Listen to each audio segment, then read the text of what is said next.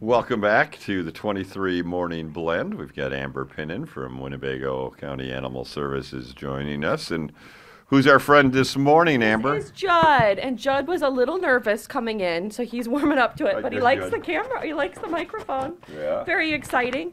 He was brought in as a stray. He was a little scared when he first came to the shelter, but now he's like a staff and volunteer favorite. Everybody likes to meet Judd. He just hasn't gotten a home yet, so we're hoping that we can find him a home. He seems pretty exuberant and friendly here. He's a little shy in the beginning, so he might do like a little bit of a bark, but his tail wags. So you could tell he wants to make friends. He just needs somebody to give him a minute first. Okay.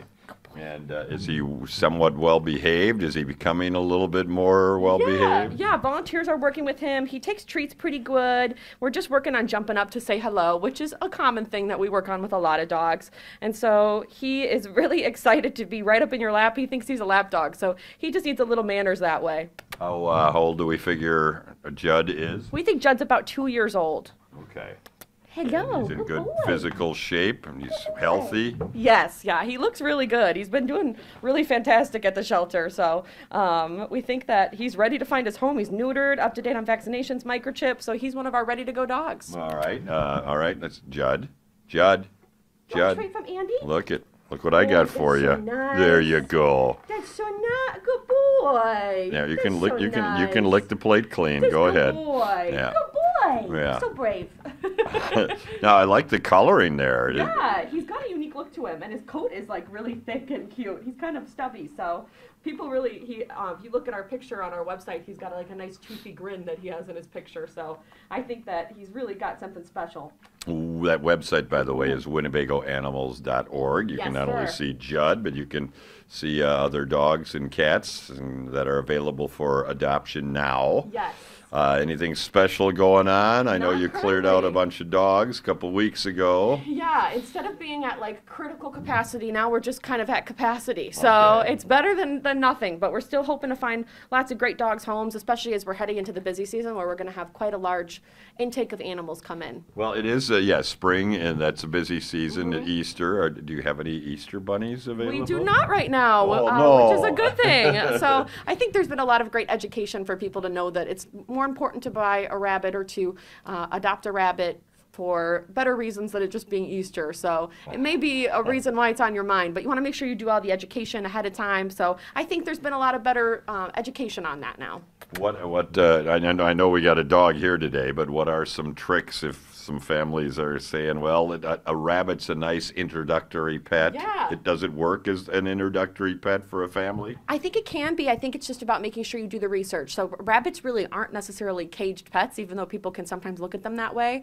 Lots of times people will set up like a whole corner and a room for them with a playpen, and that can be a really great option, and it's easier to clean, easier to take care of, and the rabbit's healthier with more space.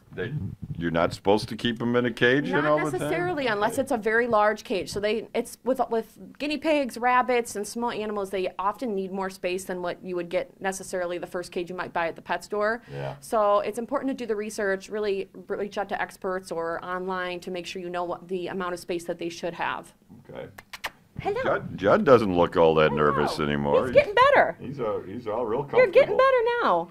He was like, this lady took me out of the kennel, so I really like her, but I'm going to need a minute just to get used to other people. But not so bad. With the treat, he did great with you. Why do dogs tend to get nervous when they all of a sudden are loaded or got to get into a car? Some dogs, not Yes, all. yeah. Is it because usually when they get in a car, they're going to the vet, kind of thing? It could be. Also, too, they're a little more sheltered than we are. We're going out to work every day in the grocery store and running around everywhere, whereas dogs aren't really necessarily always getting that chance to go explore. So new things like that can be a little bit nerve-wracking. So they're working on it day by day. Okay. You good boy. Are you out of treats? I am out of treats. Uh-oh. Judd, this is a big test. We can't bribe you anymore. Yeah, he's doing pretty good. Good boy.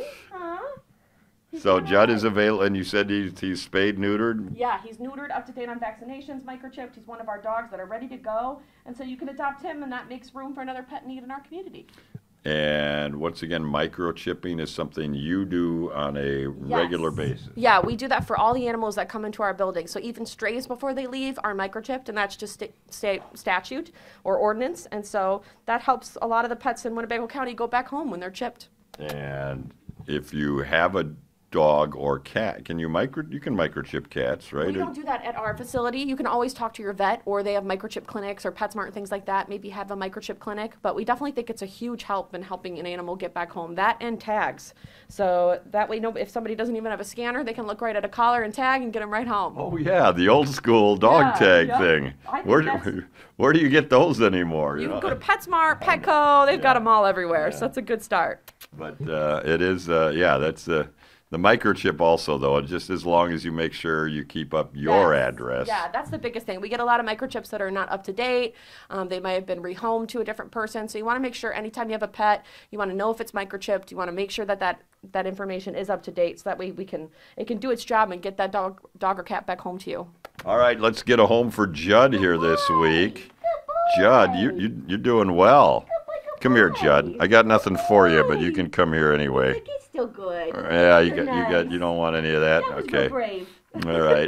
Good boy. Judd is our Winnebago County Animal Services Pet of the Week. Oh, he's shaking hands. Well, and this is looking actually for my treats. first time with Judd, so it just goes to tell you that it doesn't take much to be on Judd's good side. He's just Okay. happy I took him out of his kennel. So right. if you took Judd home, he'd really love you. Yeah, it sounds like it. Good boy. Yeah, Judd's the Pet of the Week this week. If you want to stop by Winnebago County Animal Services, you can always begin the adoption process by filling out the adoption form you can get at winnebagoanimals.org.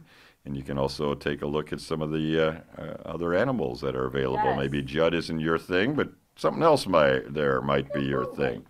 But who wouldn't like a dog like Judd? I know. He'll shake on it. He'll be a good boy for you, and he'll even shake on it. All right. Thank you, Judd. Good boy. Thank you, Amber.